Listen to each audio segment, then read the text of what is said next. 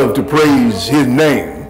It sounds like it started off pretty rough this morning, Brother Proctor. If you'd asked that question about the East Side Church of Christ, whether they love to praise the Lord and how they praise the Lord when we started off this morning, I probably would have said, well, I don't know.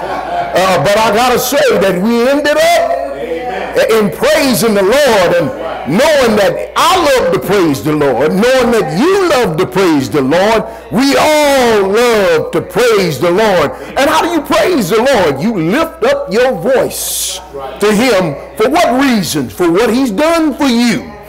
Do you realize a lot of folks didn't make it here this morning? There was a lot of folks that didn't even rise up out of their beds this morning. There are a lot of folks that are not on this time side of life this morning. So you better believe I love to praise his holy name. Amen. Say it again. I love to praise his name.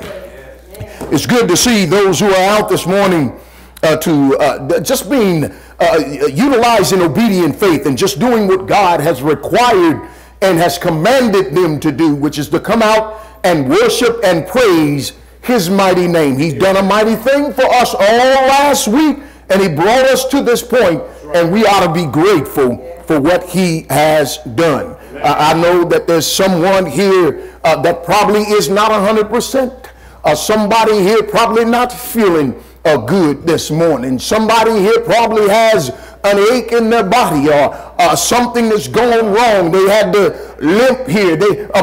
Somebody had to drag one leg here with them today. Somebody's got a shoulder issue. Somebody's got something going on with their heart, and somebody's got something going on with their lungs, and they got a reason not to praise him. But I got to believe that the reason why you're here is because you saw the fact that God has woke you up this morning on this day, and you ought to be able to say, I love to praise his holy name in the sanctuary. Isn't that all right this morning?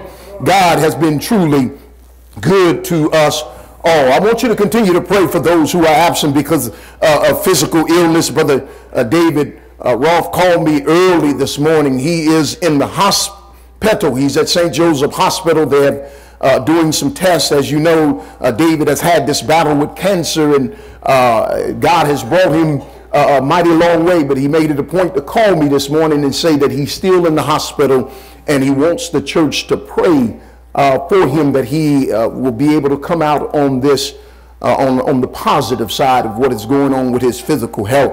Please do pray for my wife. She is still at home limping around. She's getting better, but please do continue to pray for her speedy recovery.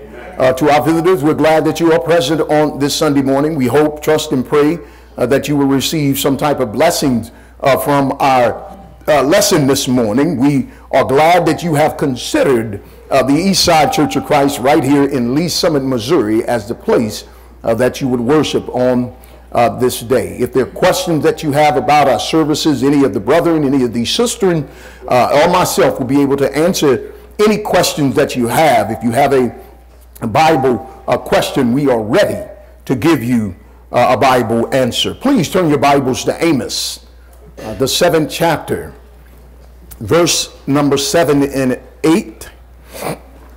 The 7th chapter of Amos, verse number 7 and 8. It is in the Old Testament. And the Bible has recorded in Romans the 15th chapter, verse number 4. Whatsoever things were written aforetime were written for our learning, that we through patience and comfort of the scriptures might have hope. So we go back to the Old Testament to learn what things happened or transpired during that time to help us on our journey from earth to heaven. Might I add, a very difficult journey from earth to heaven. The Bible reads in Amos the 7th chapter, verse number 7 and 8. Thus he showed me, and behold, the Lord stood upon a wall made by a plumb line, with a plumb line in his hand. And the Lord said unto me, Amos, what seest thou? And I said, a plumb line. Then said the Lord, behold, I will set a plumb line in the midst of my people Israel, and I will not pass by them anymore. Amen. Church, the tag for this morning's lesson is, are you plumb to God's word? Amen. Are you plumb to God's word? Many of your versions of the Bible, if you are familiar with the King James Version of the Bible, in verse number 8 of Amos, the 7th chapter, the very end of that verse, it says, I will pass not again by them. Amen. Many other versions of the Bible, the New Living Translation reads verse number 8 as this. And the Lord said to me, Amos, what do you see? And I answered, a plumb line. And the Lord replied, I will test my people with this plumb line. I will no longer ignore their sins. The New American Standard Version says, the Lord said to me, what do you see, Amos? And I said, a plumb line. Then the Lord said, behold, I am about to put a plumb line in the midst of my people Israel, and I will spare them no longer. Church, I want you to know that God is going to set a plumb line amongst all of his people. But this morning, many of you are probably wondering, what on earth is a plumb line? If you don't know what a plumb line is, this message is not going to make very much sense to you. A plumb line is a string with a weight, a cylinder type weight, or what is called a plumb that is tied to the end of it. And it works because it works with the earth's gravity. I remember at a very young age, I found a plumb line in the neighborhood, and not sure what it was, I took it and I would swing it around and around and around, and my friends would run, and I would throw it at them. Fortunately, Brother Jackson, I was not a very good shot. Therefore, I did not make contact with the head of any of my friends, causing brain damage or killing them. But a plumb line is used in carpentry to ensure that something is straight. Church, I got to believe that when they prepared this building in 1867, that a plumb line was used. I got to believe that when they erected these walls, they wanted to ensure that the walls were straight up and down. So they would take this plumb line and they would hang it by the string. And regardless of where you are at in this earth, if you are on the side of a mountain and you hung this plumb line up, it is straight up and down. God used this plumb line when he built the city of Israel, when he brought the children of Israel out of Egyptian bondage. He used this plumb line to build this wall. Brother Smith, and when God built the wall, he used the plumb line to ensure that it was straight up and down. This wall had no flaws in it. This wall was not defective at all. This wall did not have any bulges in it, Brother Hunt. This wall was a perfect wall. It was straight up and down. And the plumb line was used to ensure that the wall was straight up and down. Church, I want you to understand this.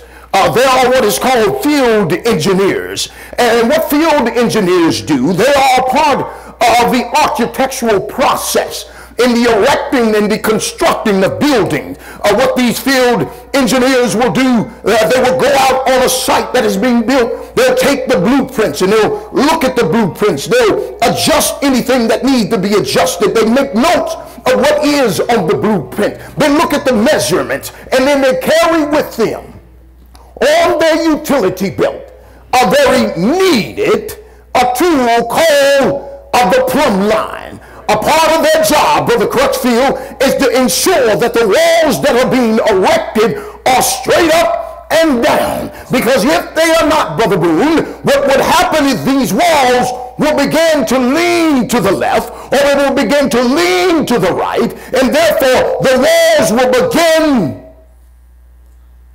to collapse. So God has told Amos that he is going to set a plumb line against his people. I want you to know that this plumb line is always going to point straight up and down.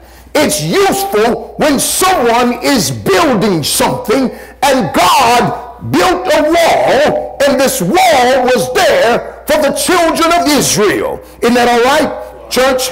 In the visions of Amos, he sees the Lord standing on a wall that was built with a plumb line. It was built straight. It was built firm. It was built as a strong wall. However, he had a plumb line in his hand, and he is measuring this wall up against the measurements again, and he revealed to him that something had happened to the wall. Something is wrong with the wall. It has become flawed. This wall is now defective. It has begun to lean to the right. It's leaning to the left. It no longer stands straight up and down. It has become defective. Church, the wall represented Israel.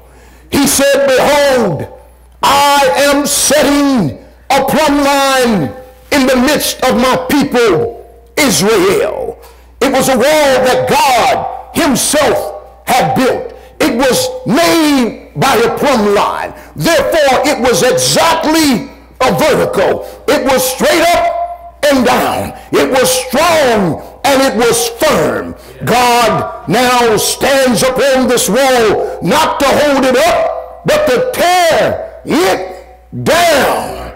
He stands upon it with a plumb line in his hand to measure it. There appears to be bones in the wall. There appears to be bulges in this wall. This wall appears to be weak and could fall at any minute. God would bring the people of Israel to the trial. He would discover they were wicked. He discovered their wickedness and showed wherein they erred, and to mark how far their wall must be pulled down.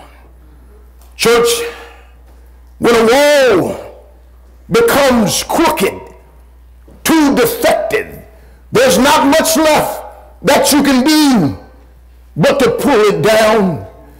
Israel had gotten so far away from the law. They had gotten so far away from the truth that he had given them, that he had taken them through when they brought them through the Egyptian bondage, that there was little else to do with them but to destroy them, to tear them down. He said in Amos the 7th chapter, verse number 8, I will not pass by them anymore. I will not ignore their sins anymore. Time has come. In Amos the 7th chapter, verse number 9, the Lord said, the high places of Isaac shall be desolate, and the sanctuaries of Israel shall be laid waste.